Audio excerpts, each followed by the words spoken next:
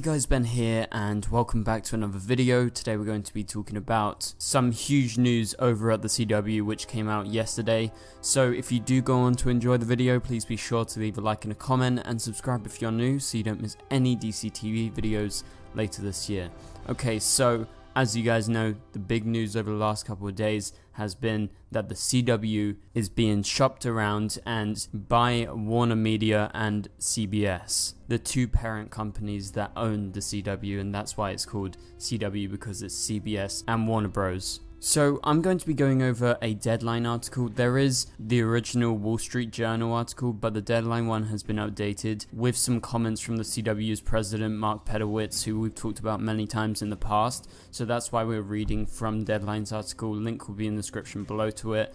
I have lots of thoughts about this, but first off, we're going to go ahead and read some of this article. So the CW might get a new majority owner. 15 years after the broadcast network's launch, its co-parents, Viacom CBS and Warner Media's Warner Bros, are considering a controlling stake sale, sources confirmed to Deadline. Nexstar Media Group, which is the CW's largest affiliate group following its acquisition of Tribune, is believed to be among interested buyers. Sources caution that conversations with multiple suitors are in exploratory stages and no deal is imminent. So if you guys don't know what a controlling stake sale is, I think it's pretty obvious. They are looking to sell the CW to someone else who can have a bigger stake in the company so that they're not the only ones putting in money to the network. One of the interested companies is Nexstar Media Group, who is one of the companies that are interested in buying the CW is Nexstar Media, who is currently one of the CW's largest affiliate groups, which makes sense considering that they are current affiliates with the network. I don't know that much in regards to the business side of the CW and how they run things, but let's move on from here. So the potential sale, first reported by the Wall Street Journal, comes amid an ownership change for Warner Media, which is being acquired by Discovery pending regulatory approval. None of the architects of the CW are still around, most notably former CBS CEO Les Moonves, who was the driving force behind it. Since the CW's creation, CBS merged with Viacom, and while Warner Media was acquired by AT&T, which is now selling it to Discovery. Hours after the news of the potential sale broke Wednesday night, the CW chairman and CEO Mark Pedowitz on Thursday morning addressed recent speculation in the press around the CW in an internal memo to staff. As many of you are aware, over the past year or so, and this is coming from Mark Pedowitz, this transformative time in our industry has led to a series of business activity across media and content companies, he wrote. Given that environment right now, Viacom, CBS and Warner Bros are exploring strategic opportunities to optimize the value of their joint venture in the CW network. He stressed that it's too early to speculate what might happen, and then Deadline goes on to say the CW, which caters to young adults, has defied expectations, getting to 15 years when many had predicted it would fold or move to cable/digital early in its run. The network's business model has worked because of its unique setup, being co-owned by two major studios that supply all of its scripted programming. While the CW has never been profitable as a standalone entity, it has created value for its studio parents, providing US broadcast distribution for shows that they can exploit internationally and on streaming.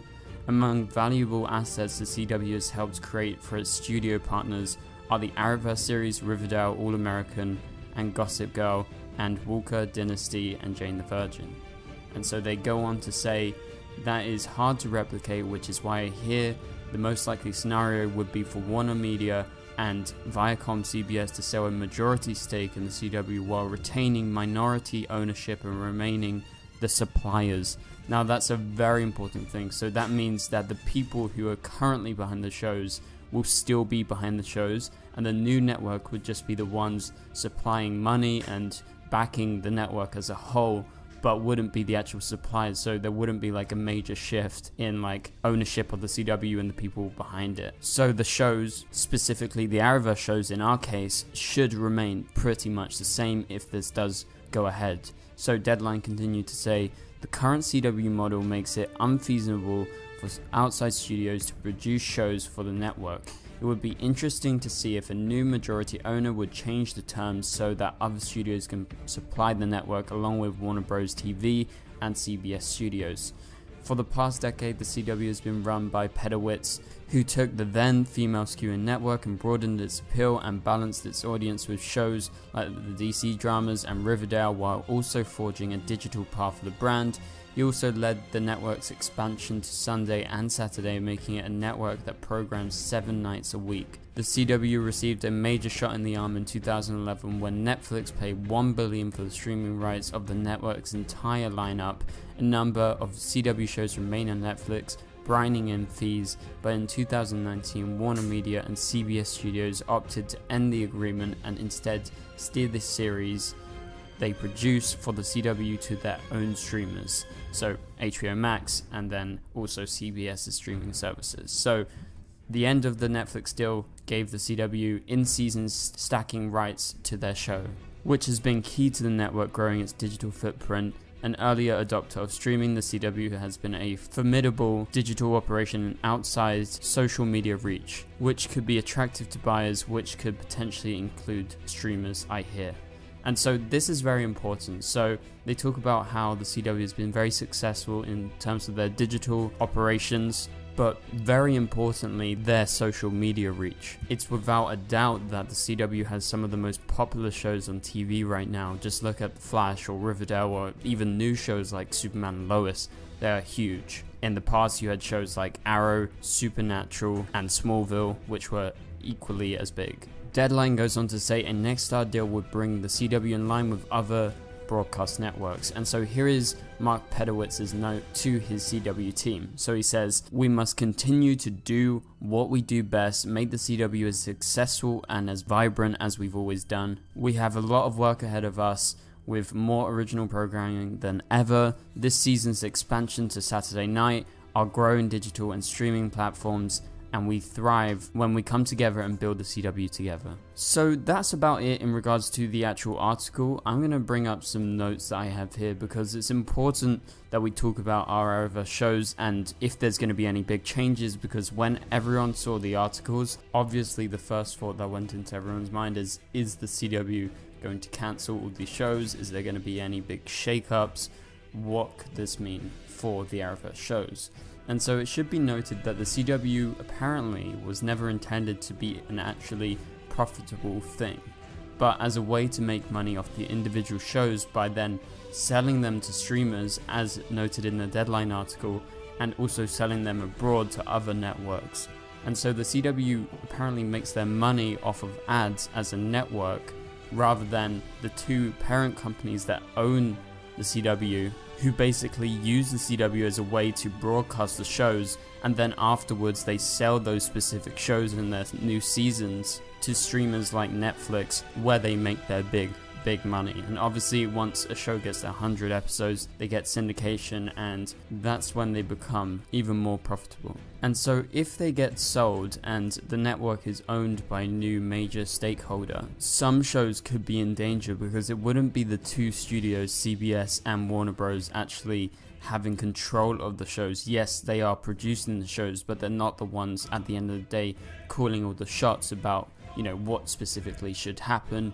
If there's anything that they want the CW to do when they're creating their shows, they do have the authority to make changes. And so if a show is doing bad with its live ratings, the new owner of the network could potentially cancel some shows, but it depends on who buys the stake, as the new owner obviously wouldn't make that much profit off of selling the shows to HBO Max or anything like that, because, you know, Warner Bros is still in control of it, and CBS is also. And where this new network would make most of their money would be off of ads and how many people are watching the shows. So that could put a new emphasis of going back to live ratings, because recently, since HBO Max and since all these streamer deals, it hasn't been a big deal about ratings because they've made their money elsewhere, as we previously stated. But this new owner could definitely go back to that old way, as they'll want to try and make it at least a little bit profitable. And so it seems that more pressure on the people behind the shows could be a big thing if, say, network ratings aren't doing good for that specific show. I don't know if it's Naomi, Superman, Lois, Riverdale, any of the shows on the CW. They could pressure the people behind the shows, so the showrunners, to go back to what made the show even more popular in the past. So basically bringing them back to their roots to try and get those past viewers when the ratings say we're at their highest. So that could be a good thing for the network and for the actual shows. Like The Flash, for instance, could go back to similar to how it was in season 1, or Legends could change totally. However, it all really depends on who actually buys the stake and how many big changes are they going to want to make.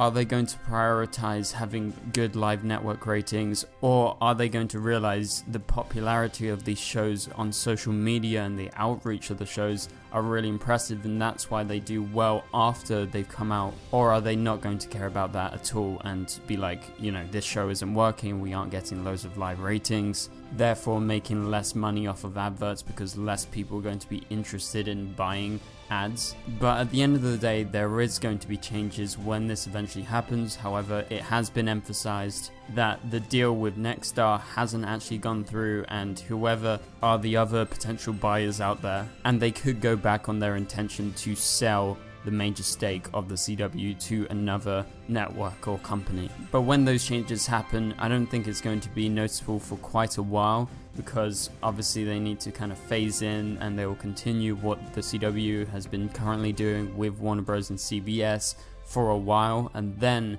they'll begin to phase in their new ideas if someone buys it. And so they'll be wanting it to do really well, as they don't own HBO Max or any of the streaming services where they would be actually bringing them on, and so it wouldn't be super profitable for that company. So just to end this video, I have to say I don't think I'm worried about any of the shows, especially The Flash, because it's so popular, and shows like Riverdale also I think have no worries, because most people and most companies will realize how popular these shows are and that they have great value being out there, even if their ratings week to week aren't the best in the world and don't compare to something on CBS or something on ABC. Because at the end of the day, the CW is a smaller network, and the targeted outreach, as mentioned in the article, is a lot smaller than just like wide open dramas like you would get on CBS with like their cop shows or any of the action shows out there. These are more teen orientated. Obviously that doesn't restrict who can actually watch them, because so many people from other generations watch the shows, but there is a preconception of the CW and the shows that they make. So I'm interested to see everything that goes down, and if it actually goes down at the end of the day. What do you guys think about all of this? Let me know in the comments down below. I'm very interested to see your takes. But for now, thank you guys so much for watching. If you enjoyed it, please be sure to leave a like and a comment. Also subscribe and turn on notifications if you're new to not miss any videos. And you can click on the top right corner of the screen to watch my latest video. But for now, thank you guys so much for watching, and I'll catch you guys later. Goodbye.